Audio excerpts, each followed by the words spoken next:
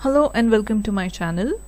In this video we are going to learn about integration and solve some exam styled questions later on in this video.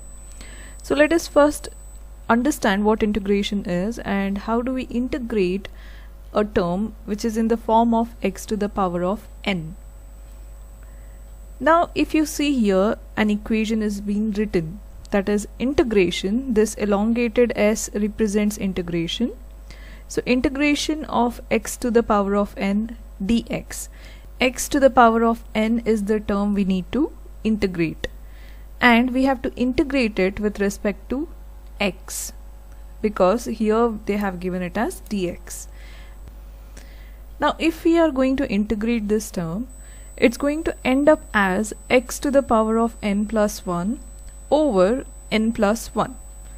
So after integration you can see that the power of x has increased by 1, and the same power we are going to repeat it in the denominator of x.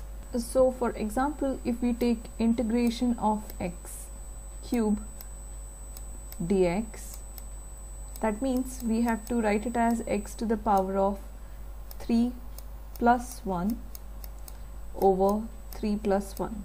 We are going to repeat the same power to the denominator. So it ends up as x to the power of 4 over 4. Then comes the last term, which is constant of integration. This is c. Constant of integration to be added at the end of every integrated function. So once I have integrated x to the power of 3 dx, whatever answer I get, I am going to add a c over here. It means c can take any number. It can be a positive, negative number, decimal or a fraction. Any number can be taken by this c. This happens because this is an indefinite integral. Indefinite integral means there is no limit given to the integral. If I was writing here as 3 and 6, this was a definite integral because the integration is limited from 3 to 6. But since it's not given over here, any numbers are not mentioned, they are called as indefinite integrals. That's why we just write it in general as plus c. So any number can be taken by this c. So taking this into consideration, the basics of integration, let us start with some examples. Find y given that dy by dx is equal to 2x plus 3 the whole square.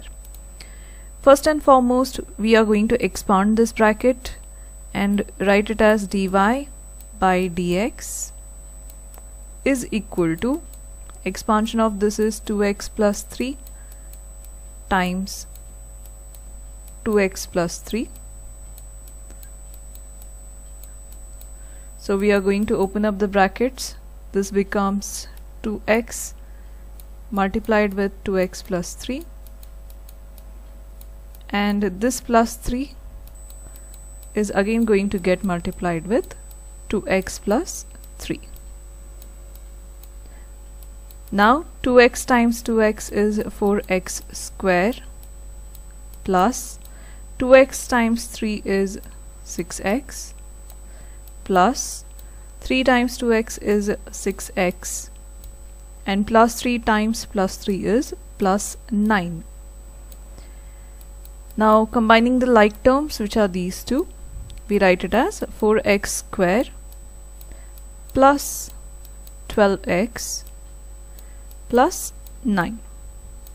So this is the expansion of 2x plus 3 the whole square. They have asked us to find y. To find y, here the d by dx should be transferred on the other side. Remember one thing, dy by dx is the differentiation of y, and we are going to change it to integration. So differentiation, when we send on the other side, becomes integration. They are vice versa. They are reciprocal or inverse of each other. That's why we are going to write it as y is equal to integration of 4x square plus 12x plus 9, the entire term going to be integrated with respect to x. So we have to mention here dx. Now the integration happens to all the terms independently. So we can also write it as integration of 4x square dx plus integration of 12x dx plus integration of 9 dx. Now from the equation we learnt that any term in the form integration of x raised to n dx can be written as x to the power of n plus 1 over n plus 1 plus c, constant of integration. So the same thing we are going to do over here. 4 is a constant, that's why we can just take 4 outside and write it as integration of x square dx plus again 12 is a constant, take it outside the integration and write it as x dx plus 9 is again a constant, you can take it out and write it as only integration dx or 1 times dx. So here using the equation or the formula we can write it as 4 x to the power of 2 plus 1 over 2 plus 1 plus 12 times x to the power of 1 plus 1, since here the power is 1, over 1 plus 1 plus 9 times this 1 is nothing but x to the power of 0, because anything raised to the power of 0 is 1. So instead of 1 we can also take it as x to the power of 0 dx. That's why we can write it as x to the power of 0 plus 1 over 0 plus 1. Now the constant of integration you should not add it for each term. The entire equation should have just one constant of integration at the end. So the entire term has only one constant of integration. Now let us further simplify this. It becomes 4x cube over 3 plus 12x square over 2 plus 9x to the power of 1 over 1 plus c. So this can be further simplified because 12 and 2 can be divided. 2 1 times, 2 6 times. So we write it as 4x cube over 3 plus 6x square plus 9x plus c. This is what our y equation is, as it was asked over here. Find y for the given differentiated equation, and we converted the differentiation into integration by taking the d by dx on the other side, and it changes to integration. This is very important for you to know. So if you are taking on the other side of equal to sign, it changes to integration. The vice versa also is true. The integration, if you take on the other side, changes to differentiation.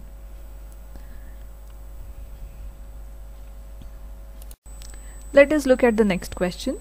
This is an exam style question, and the question says, given that f of x is equal to 6 over x square plus 4 root x minus 3x plus 2, where x is greater than 0, find the integration of f of x dx. So they want us to integrate the f of x. That means the entire term needs to be integrated. So let us start solving this example. Now what I'm going to do is I'm going to take the x from the denominator to the numerator. So using the laws of indices, we can write it as 6 x to the power of negative 2. Since it is positive in the denominator, when you pull it up, the power becomes negative. This is by using laws of indices. Plus 4 x to the power of half.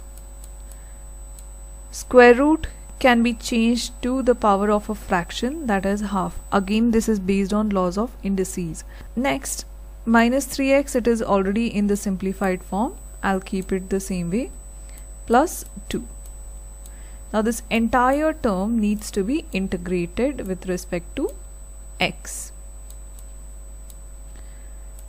You can write it as 6x to the power of minus 2 plus 1 over minus 2 plus 1, because the power gets repeated in the denominator, plus 4 x to the power of half plus 1 divided by half plus 1 minus 3 x to the power of, since it is 1 here, it becomes 1 plus 1 over 1 plus 1, plus, an easy way to remember the integration of constant is it becomes 2x.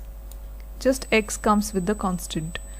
So if it is 5 and you're integrating it with respect to dx, then it becomes 5x. And if it is a constant like integration of minus 8, then it just becomes minus 8x. So just remember this to save time. An integration of constant term is an x term. So after this, do not forget to put a plus c. That is constant of integration. Now let us start simplifying this. So here we have 6x to the power of minus 1 over minus 1 plus 4 x to the power of 3 over 2 divided by 3 over 2 minus 3x to the power of 2 over 2 plus 2x plus c. So we can further simplify this as a minus 6x to the power of plus 4. This thing flips when you are taking it on top. It becomes 2 over 3 times x to the power of 3 over 2 minus 3 over 2 x square plus 2x plus c. So one last step, we have minus 6 x to the power of minus 1 and 4 times 2 is 8, so we can just combine them and write it as 8 over 3 x to the power of 3 over 2 minus 3 over 2 x square plus 2x plus c. This is the final answer. So at least you should write 5 to 6 steps for a 5 marker. Let us look at the next one. These kind of questions are quite popular in the exams. Integrate 2 plus x over x cube plus 3 dx. So you have to integrate this entire term. First of all, the x cube belongs to 2 plus x. So we are going to split it to the numerators and write it as 2 over x cube plus x over x cube. So we have just distributed the denominator to the numerators, plus 3. So this has to be integrated, the entire term, dx. Now again, if x is in the denominator, try maximum to get it to the numerator. It will be very easy for integration. So here I can write this as 2x to the power of minus 3.